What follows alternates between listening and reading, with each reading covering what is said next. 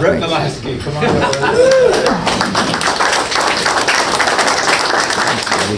Thanks, bro. Thank you, bro. Thank you, Nick. Thank you, everybody, for allowing me to be here. Especially Greg, where are you? He puts his phone in my pocket and hooked it up to the microphone, and he goes, "You're recording. Don't admit any guilt." I'm sunk. I don't have much to say today then. But anyway, have you ever noticed, guys, how when you set your mind to do something for the Lord, stuff happens? Yes. Sometimes, oh man, all the time. Sometimes it happens before you even get started. Sometimes it happens after. Sometimes the devil shows up. Sometimes the Lord shows up in tangible ways. Usually it's some combination of all of the above. And I had that happen, actually a lot. But one day in Menifee, I was walking across a parking lot, and I'd come from a Christian conference, and things were happening, and I was kind of just, you know, just enjoying the presence of the Lord, all in my own little world, and this van kind of rolled up. This dingy kind of a minivan sort of rolled up in the parking lot just as I was about to cross in to go get tacos for my daughter's cheerleading group, and here comes this van, and it was coming, and I saw it, and I sort of like, okay, they're coming this way, you know, you get that moment. Do I put my head down and just go do my thing, or do I stop and, you know, greet, hi, whatever? I kind of went that route. I kind of stopped. I mean, but I had to think about it. I hesitated. And I go, okay, stop, let them pass. And they passed, but they didn't really pass. They came over toward me, and they were looking my direction, and they said, "Excuse me, sir." And I'm like, "Yeah." They said, "We were wondering if you could help us. We need a little food. Is there any way you could help us out?" And I thought, yeah, no problem. I'm going in to get tacos. Would you like some tacos? And they said, "Well, we were thinking maybe like groceries, because there's a grocery store right here." And I said, "Okay, let me go handle this. I'll come back out and we'll see what we can do." And so I did my stuff there and came back out, and they had parked right by where we met. And I said, "So you want to get groceries?" She said, "Well, we were in a house and we got dislodged because the owner wasn't paying the rent. We got kicked out, or the owner wasn't paying the mortgage or something. I don't know. Some story like that. They had to move out several days prior." And she said, "I was just going to maybe get some food, maybe some beans, and go to the park and cook up a little meal." And I said, "Oh my gosh, yeah, okay, well, let's go get some groceries and see what we can do." And she said, "Well, we don't want to take up any of your time, sir. Maybe you could just hit an ATM." And there was a young mom, maybe 30-something, driving.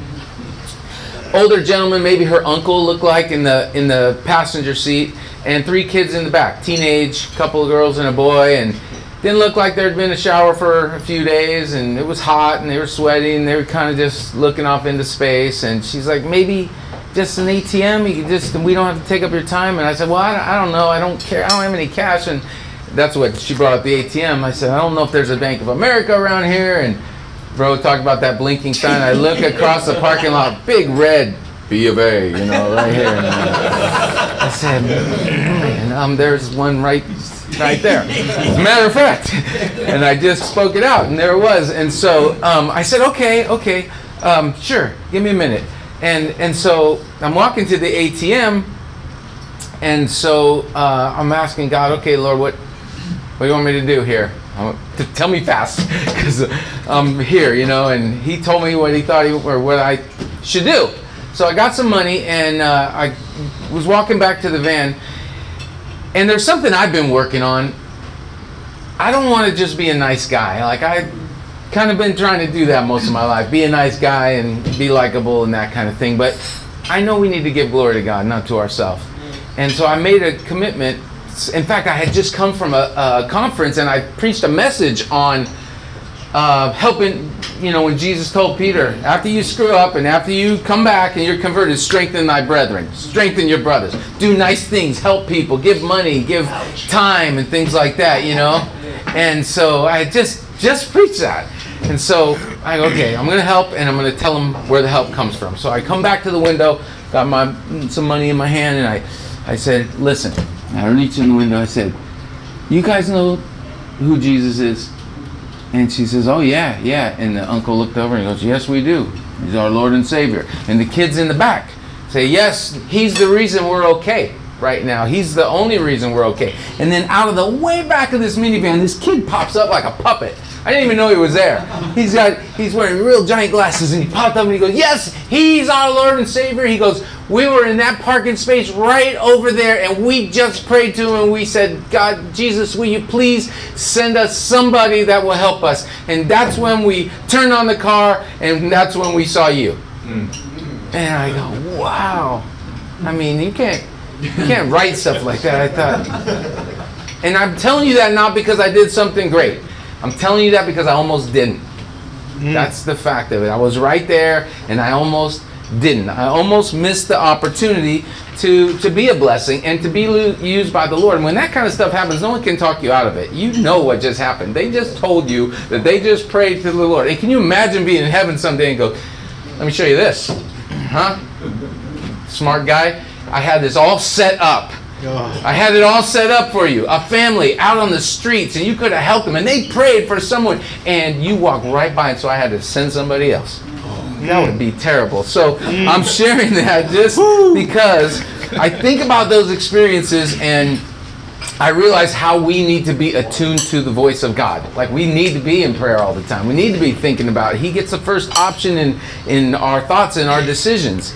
And that kind of brings me to my message today. It's a simple message, and it takes place on the mountain of God, where Moses is out there and he's tending his father-in-law's sheep, and the bush is on fire, and he has to inquire. And he goes over to check it out, and I'm going to read to you out of Exodus chapter 3, verse 7 through 10.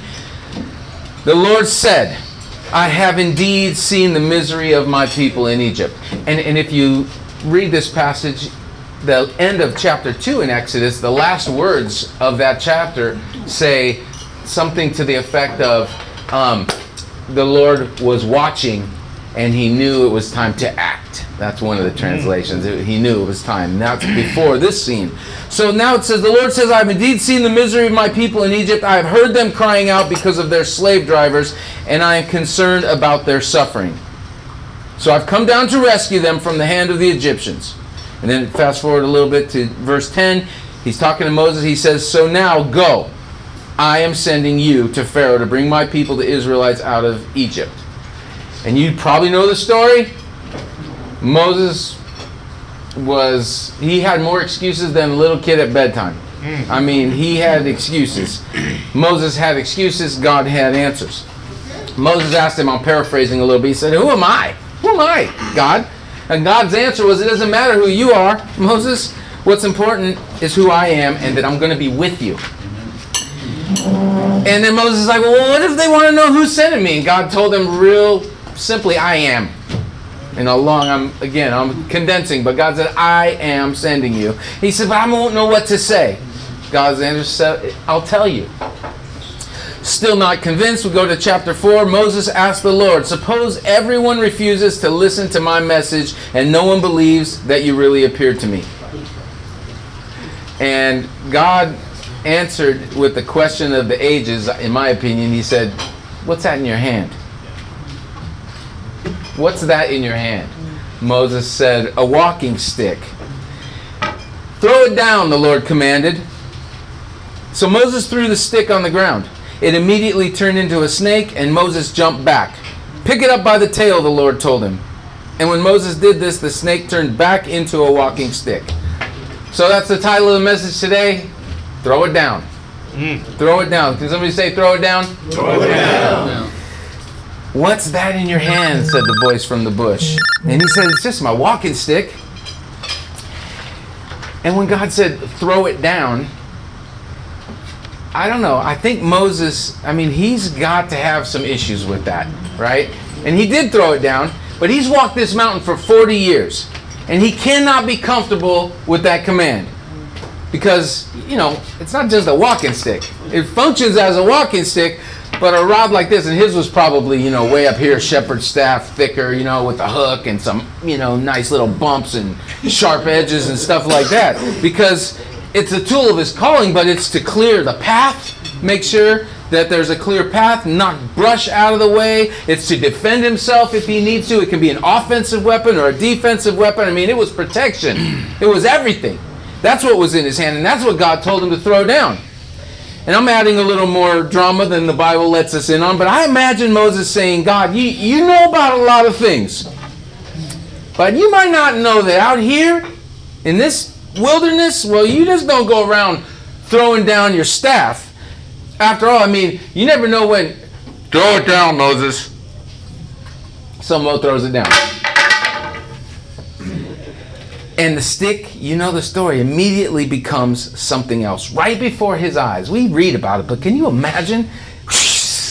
Right before his eyes. And so Moses jumps back like any right-minded person. Some translations say he began to run.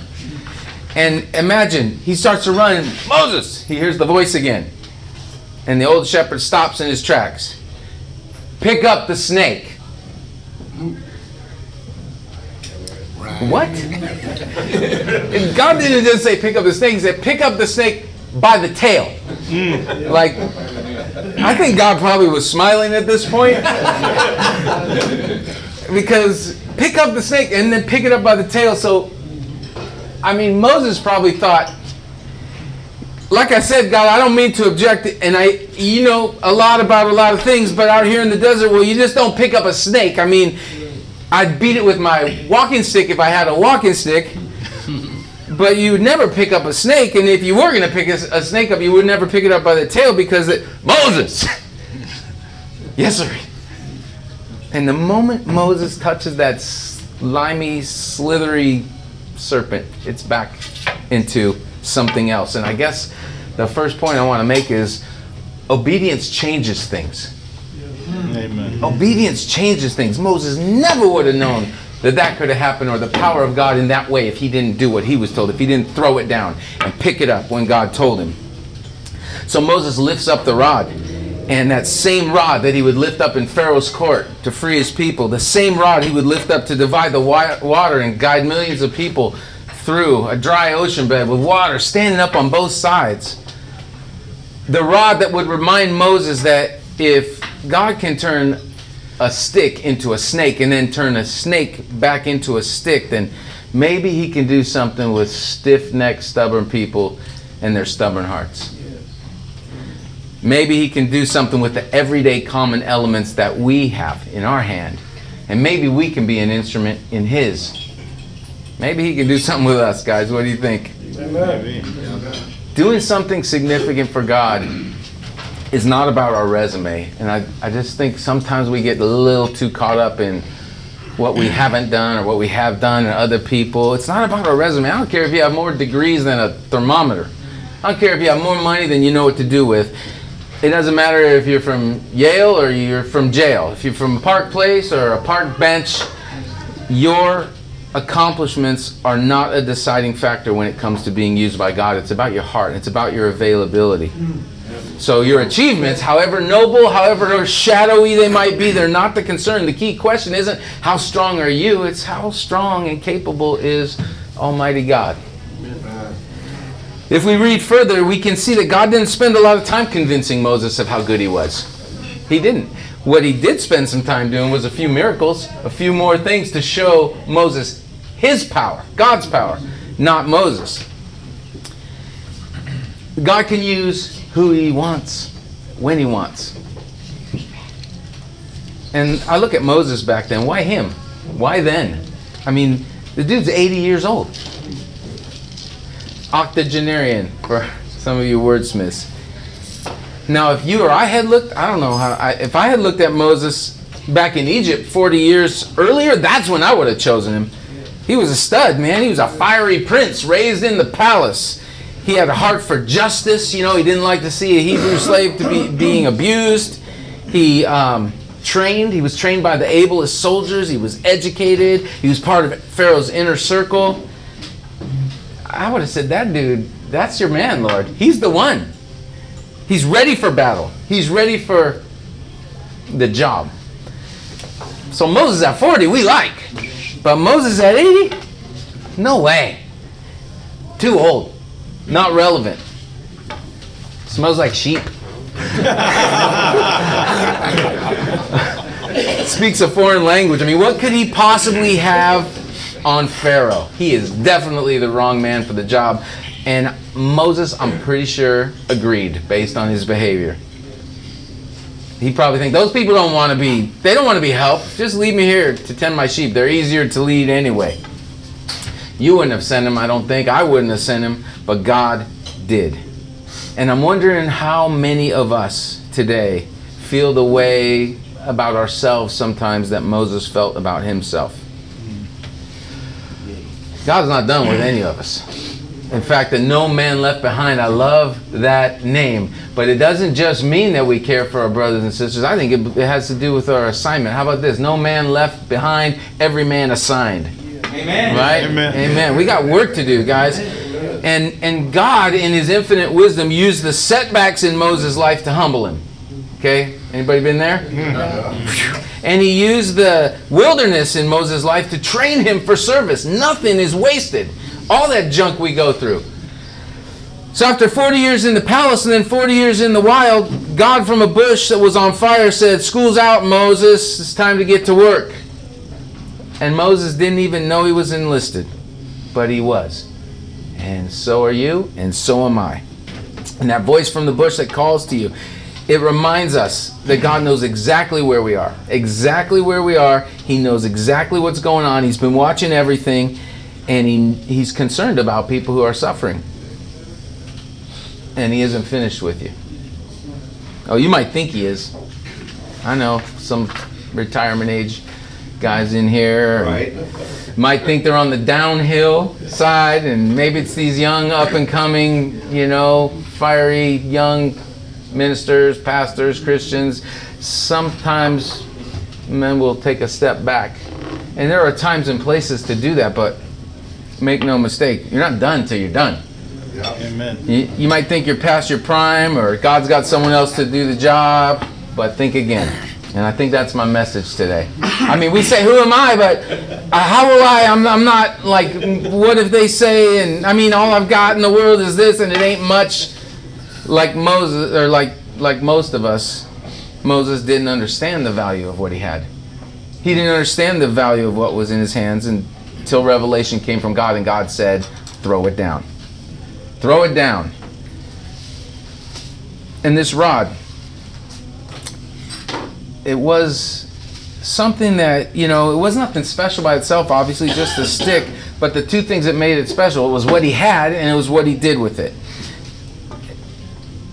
And another point I wanted to make is God didn't ask Moses what he didn't have. And we all can make a long list of what we don't have while we're not equipped, right? I mean, Lord, I don't have enough. Have you ever said that? Yeah. I've said it. I say it. I probably say it way too often. God, I don't have enough money. I don't have enough time. I don't have enough credentials. I don't have enough Bible knowledge. I don't have enough training. We don't have enough social standing. We don't have the influence. The list can go on and on. But I want to direct you to 2 Corinthians chapter 8, verse 11 through 13. I love this. It says, now finish the work so that your eager willingness to do it might be matched by your completion of it. Means you want to do it, so do it. According to your means. According to what you have. Whatever that is. Then it says, for if the willingness is there, the gift is acceptable according to what one has, not according to what one does not have. So God never directs our attention to what we don't have. It's all about what you got. It's like the little widow and the 2 mites. Jesus called attention to those 2 mites, and it was paltry. It was puny. It was nothing. But she threw it down. Well, she dropped it like it was hot, all right? But she dropped it in the bucket, and Jesus took note. And he said, I've never seen this kind of faith. And it wasn't about what she didn't have, because everybody else would say, she didn't have nothing. He said, it's not about what she has or doesn't have. It's about her heart and the fact that she gave it up for me. Amen. Amen. The stick was what Moses had. He threw it down and he honored God in an act of scared obedience, and the shepherd's staff became the rod of God.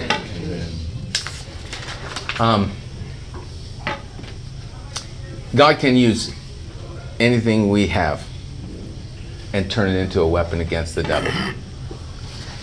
He showed Samson the jawbone of an ass, a donkey, and he destroyed 1,000 enemies with it. The victory was in the jawbone when God got a hold of it. The prosperity of the widow and her son was in the little pot of oil, the little bit of oil in her house. Once God got a hold of it, the 5 loaves and 2 fishes, once it was released into service for God, only then was it able to feed the multitudes. Amen. So the seed for what, is that Luis? Yeah. What's up, Luis? What's up, bro? How you doing, man? The seed for what you need is always in your hand or just within your reach. The Lord will show you your pot of oil, the jawbone of victory, the rod of deliverance, if you will just ask Him. Matthew 7:7, ask and you shall receive. Just ask. So no more excuses and no more alibis, all right, guys? Right. Get up, go, and excel. You're not empty-handed. You're not God-forsaken. You are His treasure in earthen vessels. And God will put His super on that thing you call natural. But remember, availability is the key. He threw it down when God told Him to. And isn't it amazing as men how often we want to pick up the very thing that God would have us throw down and release the thing that He's trying to get us to take a hold of. This is a man thing, I think, in particular, because so much of the time we come to faith and we say, okay, God, what do you want me to do? He said, I want you to take charge of your life. I want you to pick some things up here and do what I've called you to do. And so we want to pick things up. And then other times we're told to surrender. And what it gets a little confusing for me in my journey. I'm like, what am I supposed to surrender and what am I supposed to pick up? But that's why we need to be attuned to the voice of God so that, you know, we understand His will, because we'd be throwing down the snake and picking up the stick. Amen? God told them to do the opposite. That relationship, after what she did, after what she said, I'm done. God says, pick it up. I tried, but I just can't do it. I quit. God says, pick it up. Or the other way. I'm so sick and tired of waiting for them to get their act together. I'm just going to take control of the situation. I mean, if you want to get something done, you got to do it yourself. Grab the bull by the horns, and God says, throw it on the ground. He says, let it go. I've had everything. I've had all I can stand, and I can't stand no more. And God says, leave it alone. This one's mine. Throw it down. And that's why we just have to stay tuned in. Now, we don't have a burning bush, I don't think, most days, but we do have the Bible. We do have the Word of God. We have so much content and communication if we want it. Christian radio, TV, Holy Spirit, broadcasting network, YouTube, GodTube, podcast, blogs, No Man Left Behind. We got Sunday sermons. We got each other where iron sharpens iron. We've got a lot that Moses didn't have, in case you didn't notice. And the Bible tells us repeatedly not to be afraid, not to be dismayed. He says, I'll uphold you. Peace, be still. Don't worry. Be anxious for nothing. When you're in over your head, you're not going to go down. I'll be there with you. Why are you afraid? The Lord is with you. He says, no harm will befall you. No calamity shall come near your tent. He says, I was, I am, and I forever shall be. And I'll never leave you, and I'll never forsake you. And the ones that are with us are greater than the ones that are against us. But we sometimes stop. Sometimes we procrastinate. Fear and trepidation leads to paralysis and procrastination. Here's one for you. The best way to turn a little problem into a big problem is to nurture it with a little procrastination. And remember this, you probably heard it, but delayed obedience is still disobedience. If God's the one calling you to take a risk, there's no risk. God says, don't delay and don't worry. He says, I am, you're not. He says, I'm the one who accomplishes, you're not. I'm the one who governs, I'm the one who causes, you're not. You just need to obey, and you just need to throw it down when I tell you to. Amen. And you know, it affects other people in tremendous ways. It might be a simple thing, throwing it down. It might be just obeying His voice in small daily experiences.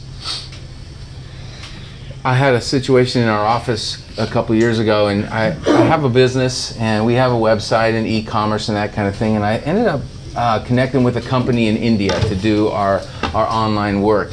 And it was kind of an odd experience, you know, the 12 and a half hours time difference, and eventually they assigned me a guy, and that was who I usually talked to a couple times a week, and he was a nice guy. I didn't know him very well, but over a course of several weeks I was getting to know him, and one day he sounded so down. His name's Himanshu, by the way, but I just shortened it, called him H-Man, because it was easier.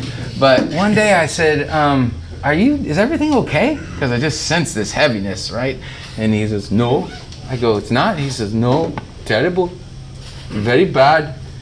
I'm like, well, okay, is there anything we can do? No, it's just terrible. I said, okay, well, we'll pray for you. I got him on speaker. There's a few guys in the office. He says, what? I said, we'll pray for you. That's what we do around here. He says, but I don't believe. I say, you don't believe? I am atheist. I go, you're an atheist? He said, yeah. I go, then there's no hope for you. And shame on me, because there's always hope, because God's arm is not short. He can reach all his kids. But I said, there's no hope for you. He said, what? I said, if you don't believe. I said, oh, no, wait. One of those moments again, right? Throw it down. I said, we're going to pray for you anyway. He says, okay. So we prayed, and that was the end of it. And then a few weeks later, I got an email from him, and he said, hey, if you really believe in a higher power, please pray for my fiance's father, because he's been diagnosed with an illness, and the family's, in shock. When I said, okay, you got it, we're praying. And I'm like, yes, God's going to heal him. Watch this. All right, watch this, devil. This guy's going to get healed. Man, I love how God works. And about 2 weeks later, I got a note from him that said, my father-in-law died. I said, oh, God, what was that? A perfect opportunity, the way I felt. And so I felt bad, but over the course of time, just kind of kept doing business and kept trying to plant seeds here and there, just occasional verse, occasional mention, witness.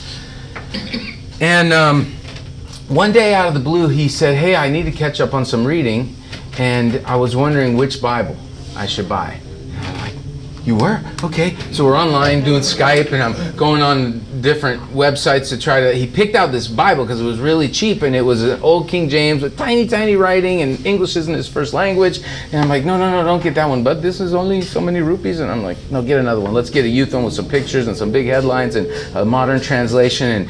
And so I'm trying, and he couldn't afford those. And I said, well, we'll get it for you. Let me buy it for you. But we couldn't get it to work because he was on the other side of the world, and the wrong currency and internet and whatever. I couldn't. So I was kind of disappointed again, and it didn't work out that day. And I said, well, we'll figure it out. The next day, I get a note from him, and he says, I think I have it written down here. He says, there really is something to this Bible. There must be. Today I heard from an old friend of mine. I haven't seen him for over 2 years, but I once loaned him 4,000 rupees, and then he moved to Australia, and I never heard from him. And now he called me and says he wants to pay me. I asked him what made him call me. He said something would not stop bugging him in his head, and he wants to pay me today. And he says, now I can buy Bible with smiley face. I said, wow. God will change the world in order to save the world. He Amen. Changes things. And I told him, God did that for you. He prompted you, or he prompted your friend, right? Something bugging him in his head, and he had to pay you because he knows you were seeking him and he wants to talk to you. And he said, that's hard to believe. I said, what do you mean? He said, that someone actually cares for me. He's about 27-year-old young man, very nice guy, humble heart and everything. Somebody cares for me? He was actually shocked. And it's so strange to think of how God connects us. He's across the world in a different time zone, and he sends me pictures of elephants walking down the street outside of his window, and the peacocks coming in and out of his house, and he can't talk today because there's a flood and they don't have internet, and he had to walk down to the bathroom. I mean, totally different world. But God took a couple people and connected them in a way that only God could do it. And I'm going to tell you just kind of an addition to the story. One day, he sounded down again.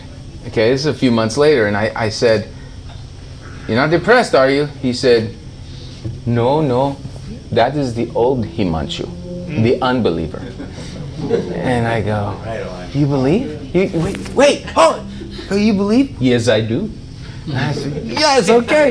So we've been friends, and we talk, I talk to him almost every day now. But back then, it was still kind of sporadic. And a few months later, things were tough financially, and he he was just didn't know what to do. And so I go, man, that's okay. God, it was a financial thing. I go, you know, I told him about the disciples and how they had bills to pay and they didn't know how they were going to pay their taxes. And Jesus sent them down to the lake and he said, throw in the line and pull out a fish and take the coin out of the fish's mouth and you should use that to pay the taxes. And he's listening to me, and I said, so don't worry is what I'm saying. God will do it for you. If you ask him to do it for you, he'll take care of the bills.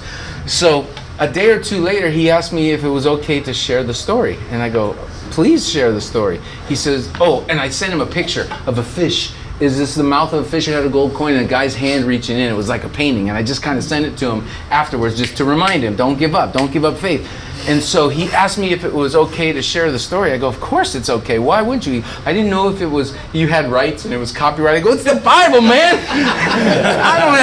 I go, please share the story. I said, why? He said, because I put the fish on my profile and everybody is asking me about it. And so I want to tell them the story. I go, tell them the story, please. Look in your Bible. And, you know, we talked about it. And next day he tells me, they're calling me Lucky Charm. I go, what do you mean they're calling you Lucky Charm? He said, well, he works nights because his clients are here and it's daytime here. So he goes to bed when his parents are going to work. And his parents and his now new wife were there at breakfast right before his bedtime. And he told them the story about how God could pay the bill from the mouth of a fish and they should have faith. And, you know, they believe all kinds of stuff over there. And so he said, you won't believe it. I said, try me. They came home that day and he said, my mom brought sweets. Sweets. I go, what's sweets? He goes, like pastries and stuff. She brought them. I go, okay, why? He says, she got the increment. I go, what increment? He said, that's their term for a raise. She got a raise that day. And wasn't even in line for a raise, but they gave her a raise. I go, did she get those often? No, many years. And so she got a raise. And then his dad came home. He said, he had sweets. I go, what? He had sweets? What for? He got the increment too. At his company, 2 different jobs, 2 different companies, he got a raise. This is the same morning he told them about how Jesus could take care of them. And then his fiance came home and she had gotten some big contract and he was floored. And I'm not saying God's a slot machine or any of that kind of thing. I'm just saying he's amazing. And so now he's got the fish on his thing and they're calling him Lucky Charm. And he's now saying, it's not me. He's going like this. And so, Lucky Charm. I got a note from him Easter Sunday. I was in church and here's what it said. Wishing you and all your loved ones a very happy Easter. May the risen Christ bring you and your family abundant happiness. Have a blessed Easter. Wow. Amen. Wow. Amazing, isn't it? A couple of stats before I close. 22 of our military veterans commit suicide on a daily basis. Each day in our nation there are an average of 5,240 attempts of suicide by young people grades 7 through 12. The U.S. loses an average between 4 and 7 children every day to child abuse and neglect. There's 1 report of child abuse every 10 seconds. 23.5 million Americans are addicted to alcohol and drugs, and that's approximately 1 in every 10 Americans over the age of 12, but only 11% of those with an addiction receive proper treatment. I have backup for all these stats if you want to know where I got them. 41% of first marriages end in divorce. Around 60% of second marriages end in divorce. And one statistic says that almost 73% of third marriages end in divorce. Islam is widely considered the fastest growing religion on earth. Abortions worldwide, 125,000 a day, 3,000 a day in the U.S. That's 1 every 2 minutes around the clock. There's an extremely severe cyclone a week ago that was targeting India. 800,000 people had to be evacuated. Now, I don't mean to be negative. I'm not negative. God is a good God. He's a good, good Father. Amen. And we know it. But the problem is not everyone does. And there are so many people walking around this earth. They cannot believe that God could ever forgive them for the mess that they made. No, we know different, right? Amen. We have work to do, guys. Most importantly, every day thousands die without knowing Jesus Christ and without eternity in heaven. And that's what it's all about. Amen. I'm just so honored to be here with you guys today. You're walking it out. Iron does sharpen iron. You're affecting this community, this valley, and this world. Don't stop. God's going to come up to you anytime, probably repeatedly, and He's going to ask you, what's in your hand? What do you have? What do you have? Think about it. What do you have in your hand? throw it down. Amen. And when you do, it's going to change the whole trajectory of your life and probably that of others. God's power through your obedience changes things. And He'll change the world in order to save the world, but He'll do it through your obedience. And He's tireless, and He's relentless, and He's faithful, and He's watching everything that's happening down here. And I'm going to finish with the verse I started with, where the Lord said, I have indeed seen the misery of my people. I have heard them crying out. I am concerned about their suffering, so I have come down to rescue them. So now go, I am sending you. Amen. So when He calls, what are you going to do? 3 words. Throw it down. One more time. Throw it down. Love you guys. God bless you. Amen.